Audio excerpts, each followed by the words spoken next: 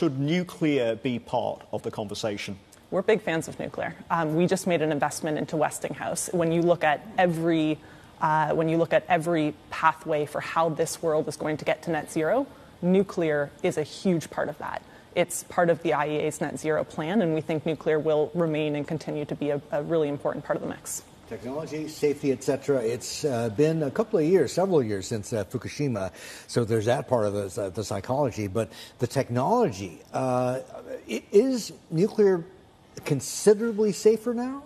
Yes, there's actually a lot of studies that have come out that when you look at the health and safety record of nuclear, on a grand scale, when you look at it from a safety standards per the megawatt hours produced, nuclear is a very important fuel, and it's both good from a clean energy side. This is zero carbon, but it's also got a very strong safety record. How do you push back or fight against? I mean, there's obviously sort of a strategic or geopolitical angle to this as well, right? Yes. I mean, it makes sense from a pure energy point of view and economics as well in terms of efficiency. But then people start thinking, okay, nuclear power, power plant, electricity. Oh no, connect the dots, ellipses, weapons. How do you navigate that? Yeah, so the investment that we made is into a business called Westinghouse. And Westinghouse is a servicer of nuclear power, and so we're seeing an opportunity to play the trend from a servicing perspective, helping to make it safer, helping to manage the access to low carbon power that nuclear provides.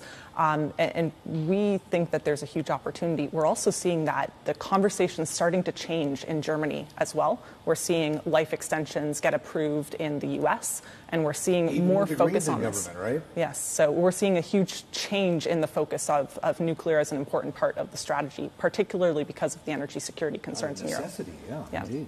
Earlier this week, Natalie, we were talking to Semcorp, which is partnering with Japan to build the green hydrogen supply chain. Are you looking at hydrogen investments, or is it still an emerging technology?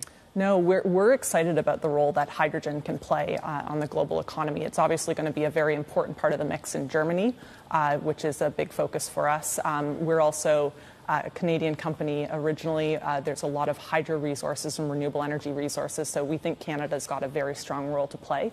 We are actively working on projects. We've got one that we've announced with Enbridge that we're working on, which would be direct injection into the grid. Hi, I'm Emily Tan, and thanks for watching CNBC. You can check out more of our videos by clicking on the boxes on the screen, and don't forget to subscribe to the channel for more. Thanks for watching.